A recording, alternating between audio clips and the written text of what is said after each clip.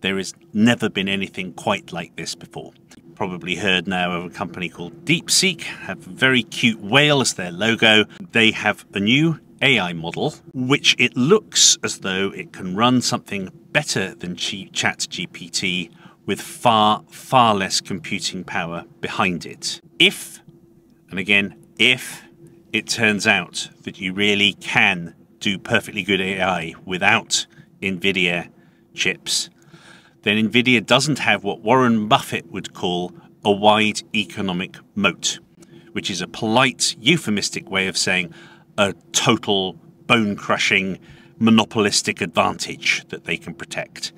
If you don't have a wide economic moat, then there's no reason to expect that the kind of profit margins Nvidia have been making, which have been more than 50%, more than double what Apple or Cisco, for example, have ever made, there's no reason to assume that they can make those kinds of profits in the future. And they could have much further to fall. It's also perfectly possible that after a few days, the boffins will have decided that DeepSeek actually isn't as potent as people fear, that you do still need Nvidia, and maybe that's time to buy back into Nvidia.